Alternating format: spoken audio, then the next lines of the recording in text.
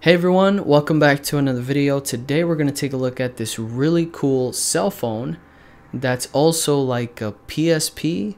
It's called the Sony Xperia Play, and this thing is so crazy. Take a look at that. Wow. So I finally got this in today and I'm so excited to take a look at everything that's going on with this phone, and I've never held one before. This is the first time I'm ever looking at it. And I just downloaded Crash Bandicoot. I had to like put something on there real quick just to see what's going on. But yeah, we're gonna take a look at everything about this phone and see what else we can do with it. I've always wanted one of these and finally got my hands on one, and this is just so crazy that something like this exists. Before we move on, I wanted to show you guys a really cool gift that was sent to me by a good friend of mine, and she's been following my YouTube for a very long time. So thank you so much, Erin, for sending me this gift. And she does all sorts of leather working, and I'll have her Instagram in the description down below so you can go check her out.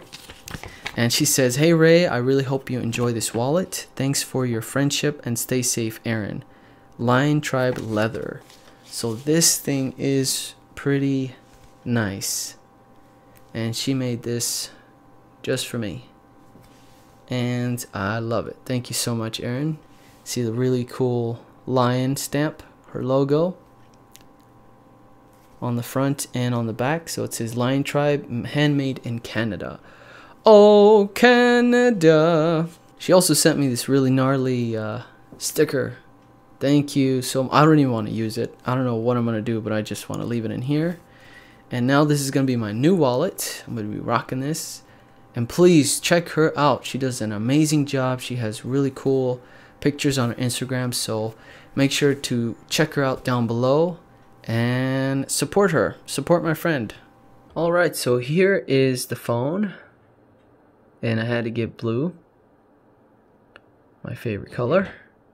And there is the Sony Ericsson logo on the back, AT&T, and a little hard to pick up the black screen here so you can see. But here are the buttons, directional pad, and the shapes pad. That's what I like to call it. The square, triangle, circle, X. Then we have the start and select at the bottom. And this little button here, which I believe is the same button for this, which opens up settings or whatever you have open for apps. Looks like there's a screen protector pre-installed, so I got this pre-owned. Buying this brand new is expensive. Here we have the Sony Ericsson Play logo, square, triangle, X, circle. And here are the trigger buttons, the L. Whoops, very hard to pick this up, this chrome. We have the L, and we have the volume buttons too. R button, and it feels good. This feels very good. And let's remove this battery cover. There we go. And here is the back of the phone, like that. Let me put this aside here. And at the top we have our SIM card slot along with the micro SD card slot, and I threw in a 32 gigabyte card, and I was looking up online that it only takes up to 32 gigabytes. Hopefully we can modify the software where it can take something much larger, because some of these games are pretty beefy.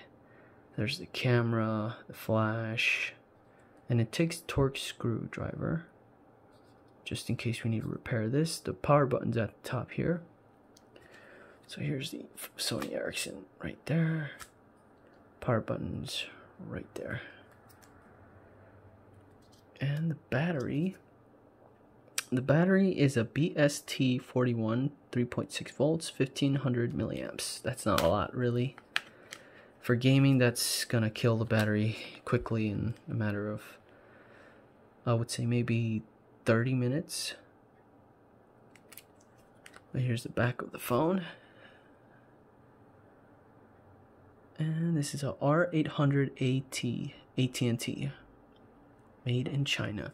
So let's power up this baby and see what we got for a boot splash or boot logo. Let's open that. There we go.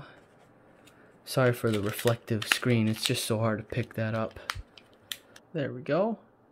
Sony Ericsson. One thing I didn't notice about the pictures was the rubbed off buttons at the bottom. I got this thing for really cheap, so it doesn't matter. And there's the AT&T Think Possible logo. Getting a nice workout, arm workout, doing this video. And there is the time, date, 12:18 a.m., which is not the correct time. And I don't have a good charge because I wanted to do this video real quick. I'm so excited. So let's open that up. Looks like we have a standard old school Android.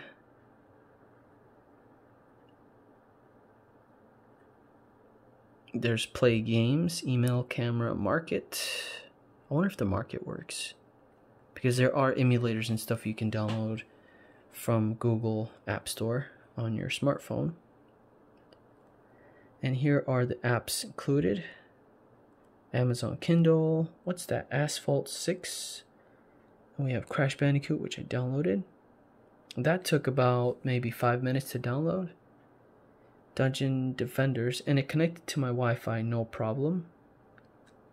And I wanted to get all that ready for you, so we're not doing that through the video. Yeah, just the old school basic Android interface. Nothing too fancy. And you can't really... Oh, look at that. As soon as I pressed the button, it went to Xperia Play. Let's go back and try that again. Open that. Oh, it takes you straight to Xperia Play. Wow, that's cool. So here are the games we can play. Oh, what happened? I like that background. It reminds me so much of the PSP or the PlayStation 3. So I don't know what's going on here. Pressing this button will give us the refresh and settings options. Oh, I guess we went to get games. And it takes a long time to load. I'm not sure if this is still up or not. But it's loading pretty slow. And here are the games. So I went left or right to get games instead of going up and then pressing left and right. So here are the games available on the phone, I guess. Let's try Dungeon Defenders, second wave.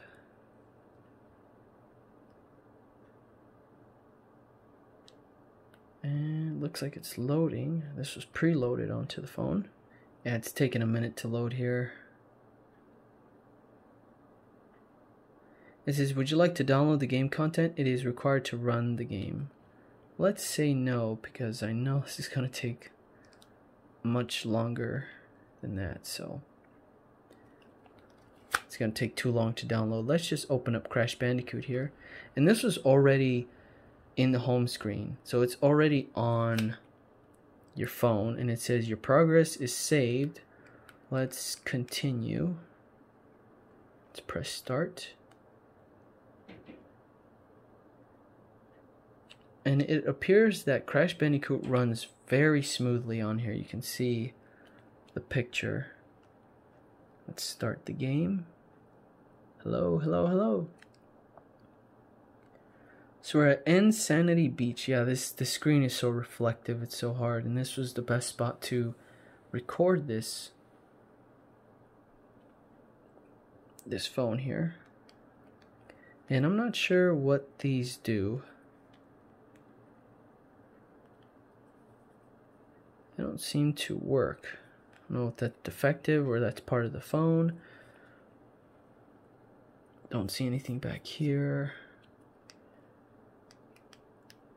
But yeah, this thing works pretty smooth, guys. Look at that.